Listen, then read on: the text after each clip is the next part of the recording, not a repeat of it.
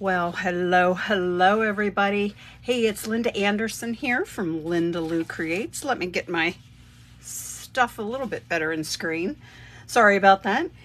Thanks for joining me tonight. This is the final week for the Designer Series paper sale that's happening at Stampin' Up. So be sure and get your order in before the end of the month to get select paper packs 15% off.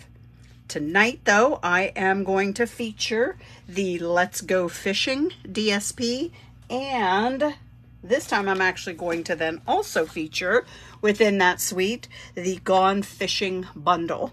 So my previous videos, I shared the Designer Series paper and other stamp sets or bundles. This time I'm actually going to do it with the one that's in here. So, okay, so let's get started. I had so much fun with this one. It's nuts how much fun I had with it. So, all right, colors are gorgeous because you guessed it, there's blue. So let me show you first for this one. All three cards, the card bases are the same. My preference is the top fold. That means that it's 11 by 4 1/4, scored down the center at 5 1/2. You certainly can make these very same cards using the more traditional fold, which is 8 1/2 by 5 1/2. Either way, you're good. All right. So this is pecan pie that I used there. Let's see on the inside. We have a couple gentleman friends that are retiring, so I'm like, this is perfect. So I went ahead and made a couple retirement cards. So on the front of the card then, I'm going back to my my first love. I'm kind of a somewhat simple stamper with layers. That hasn't changed, but now I'm going with the layering that there's just 1/8 of an inch bigger mat for it. So that means here is my very vanilla 4 1/8 by 5 3/8. So what I'm going to put on top of that are the two pieces of the DSP. This one measures the 4 inches by 2. And then of course this one is 4 by 3 1/4. All right, so let's go ahead and get this adhered down.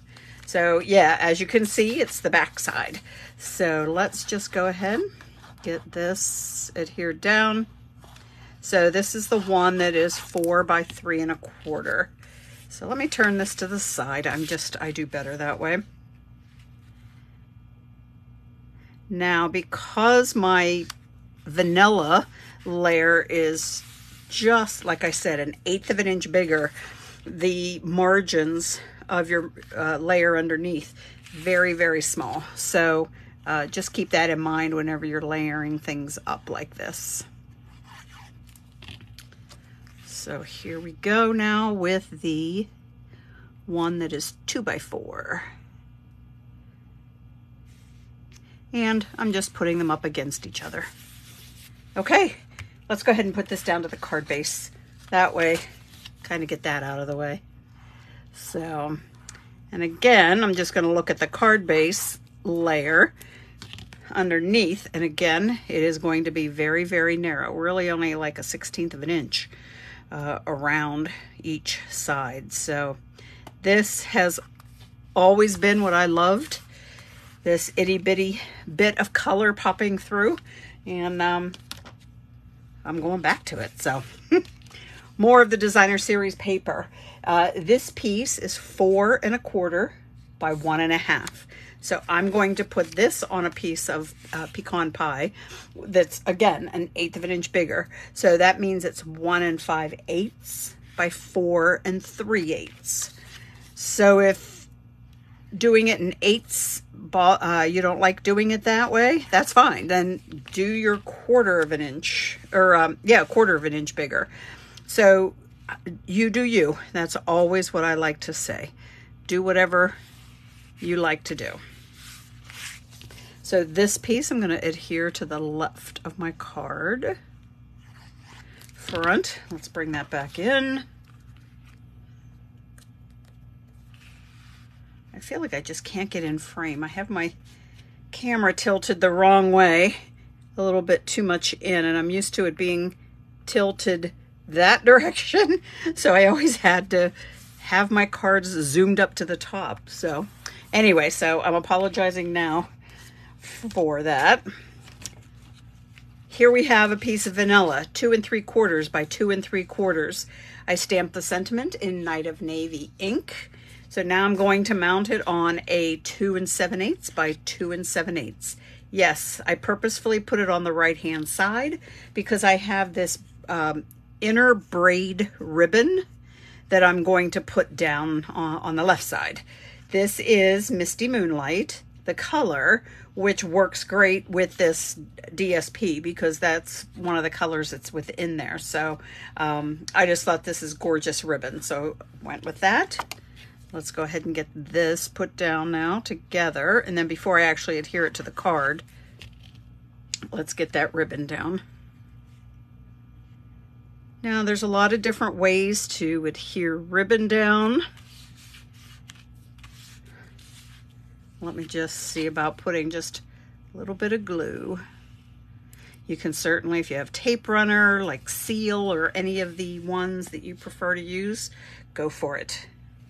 I'm just going to go ahead with this using the liquid glue and then wrap it around.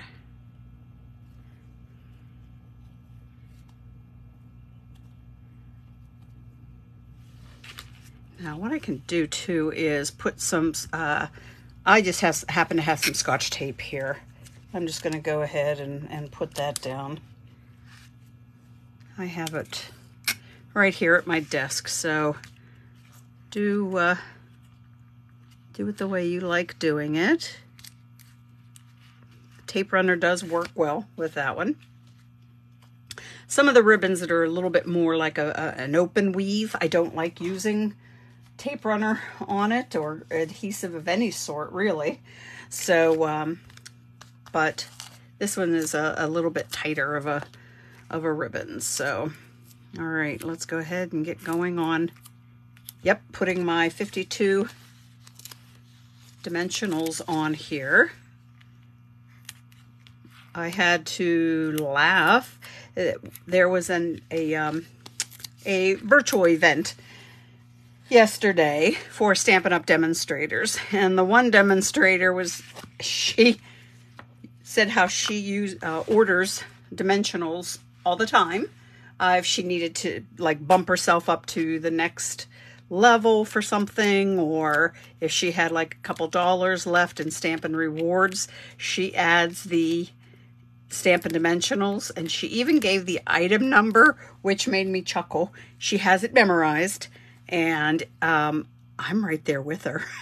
I have it memorized too. So yeah, they better not ever change the number of those Stampin' Dimensionals. So, all right. I wanted the paper to sing on this one. So I am done as far as that goes. All I want to do is add a few of these classic matte dots. I find myself not always going for vanilla for my neutral. For some reason I'm kind of prone to using white, so I thought it was perfect then for these matte dots to go ahead, and that way I can start using up the vanilla color shaded dots that are on there. So that was perfect. So here we go. Here is card number 1. Let's move on. Card number 2. Now I hope everyone is sitting down for this. Friday, I attended another Stampin' event with friends. We get together now to do paper pumpkin, and we do alternatives. And the one friend had one in which we had to fussy cut out an item, and I'll be honest with you, I had a bit of a temper tantrum about that. I hate to fussy cut. So, Lori, this is for you. I actually cut this fish out of the designer series paper. In my next card, there is, which I love that Stampin' Up! Does this, one of the dies will die cut out the fish. My question is, why don't you have dies for all of the fish? So anyway, I had to cut it out myself. And yeah, not my favorite thing to do. So anyway, Pebbled Path is the card base. Inside, the Happy Retirement. I told you I had a couple that I needed cards for, and I just added on the fish then in there too. So here I have again my vanilla layer, 4 1/8 by 5 3/8. Just a heads up, the measurements, if you need them and want them, wait until I'm done with the video. I always will get these cards then over on my blog, and it includes the measurements and all of the products that were used. So, all right, so as far as the paper goes, we've got the 2 green pieces. It happens to be Mossy Meadow.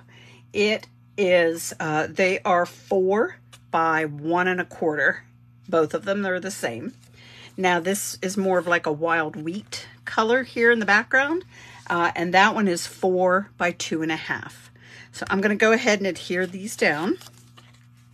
I like to go from top and bottom and then adhere that one in the middle. That's kind of my preference to doing this. Pay attention though, if it has a pattern to it that's directional, you just want to make sure that you're doing it going the right way. So, all right, so let me do this. I am going to turn this upside down, so I just have to remember that I am upside down so that whenever I put this down, I'm going in the right direction. So I like doing it this way, and then I can put this piece from the middle right on in there. So you're getting a peek too at the other side of these papers. It is just gorgeous. I love the colors. Great masculine cards. It doesn't have to be fish themed cards because remember, being double-sided, one side is generally sort of the theme. So in this case, it's the fishing theme, but the other side, not necessarily. So keep that in mind. You can always use the side, one side or the other, or if you like it and want to use it for kind of the theme in which it's aiming for, then you can just mix and match both sides. So, all right. So here we go. As a kid, I sometimes would go fishing with my dad, but it's been a while since I have gone fishing, so I don't know the names of all of these different, you know, reels and rods and lures and bobbers and blah, blah. So I'm going to just call them these things so I don't get myself in trouble. So anyway, now for the sentiment. This is the again very vanilla, so it's 2 1/8 by 3 5/8. I am going to mount it on a panel of boho blue, which is now 2 1/4 by 3 3/4. I stamped in the Pebbled Path ink, and I did on purpose do it down below because I wanted to then show off the fish then across the top. So let's go ahead and get this all put down, and then this card will soon be done. So quick cards that you can certainly use other papers for, other stamp sets, dies, any of the above. Do the colors combos that you like or need. And yeah, so go ahead, borrow these ideas. All right, so let me get my dimensionals ready. I'm going to just slide this over to the left. And down that goes. I have a couple dimensionals on the back of the fish as well.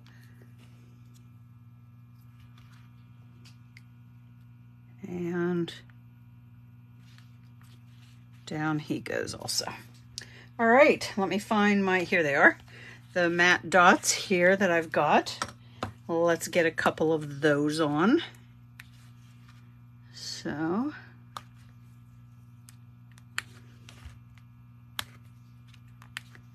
just going with 3.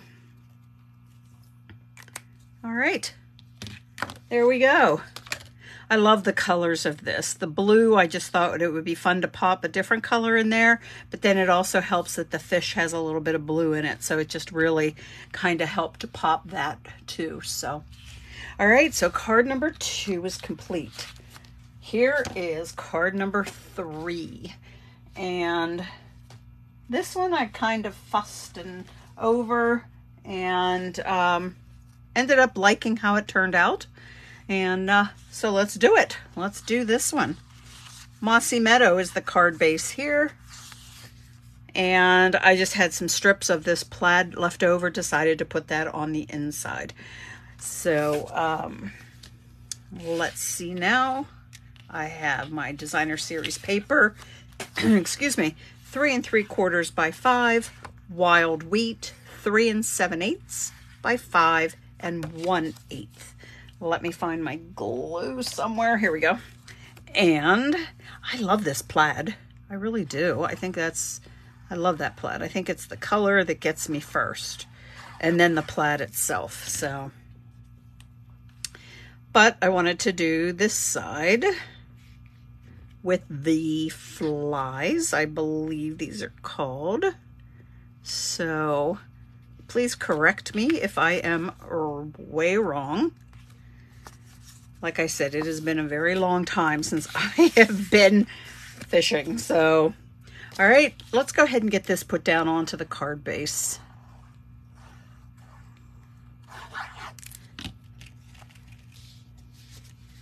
I always have to double check because I've been known to put it on upside down.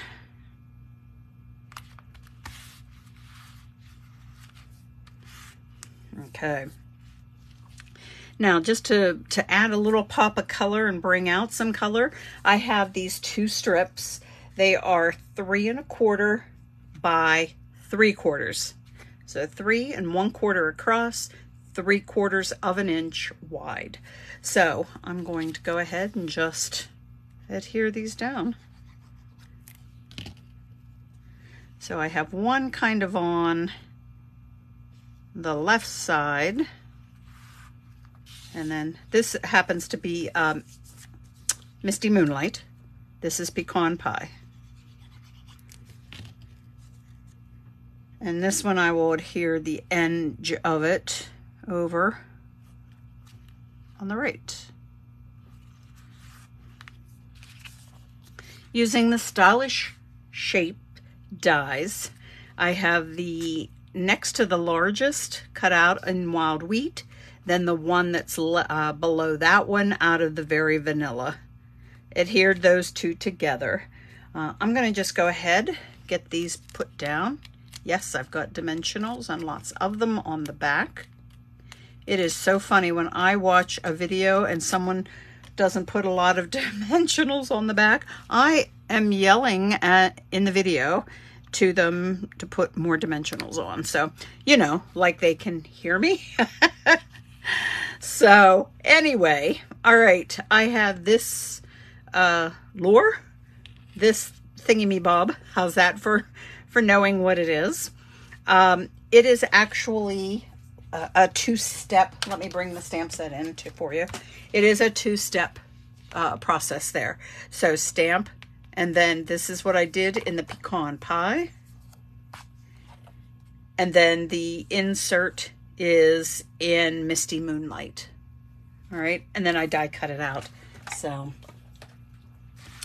that will be down. The fish, this is the one that I was able to use a die on. It's going to go down, and then I'm going to have my congratulations kind of slip right on in there. So, all right, so let's go ahead and get these down. So first I'm calling it a lure. You can let me know if that's right or wrong. Now let me get the fish down.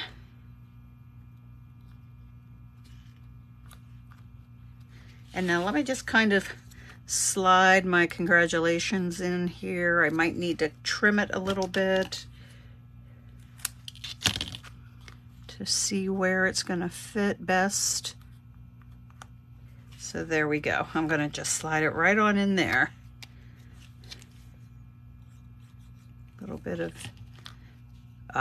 the glue. And then trying to get that under here. There we go.